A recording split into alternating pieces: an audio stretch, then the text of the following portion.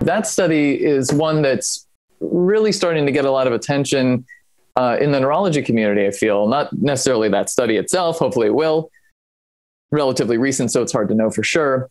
But the concepts are starting to gain a lot of traction. And I think this all really started with that seminal paper in 2009 that came out of Dr. Holtzman's lab and was first authored by Dr. Kang, in which it demonstrated that there are circadian oscillations in amyloid, right? So one of these toxic proteins that contributes to neurodegeneration. That finding was impactful, particularly given the fact that being put to sleep or staying awake actually would influence that. And then it was replicated in humans.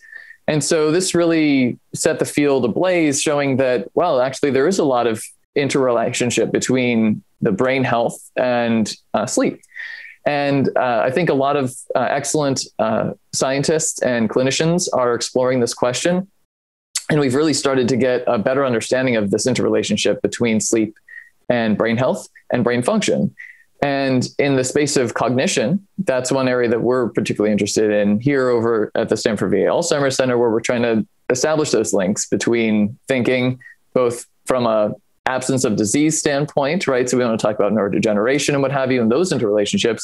But then also what this study was kind of focusing on was really the fact that the absence of disease is not the only thing that we're striving for in humanity. We're actually striving for optimal performance, right? We want to perform at our best, just like, not having a heart attack doesn't mean that you can run a marathon.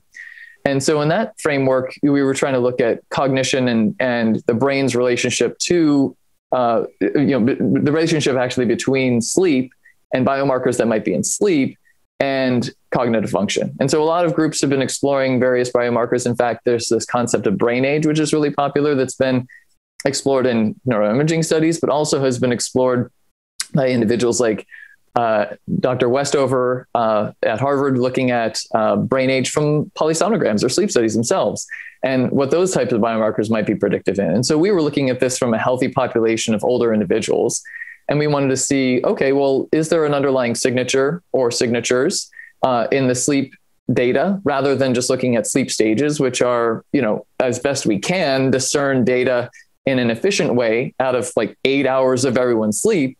But instead, can we look at something more and use more advanced technology? And it's not revolutionary. It's just signal processing, things like pulling out spectral data and saying what frequencies are best represented in your brain when you're sleeping.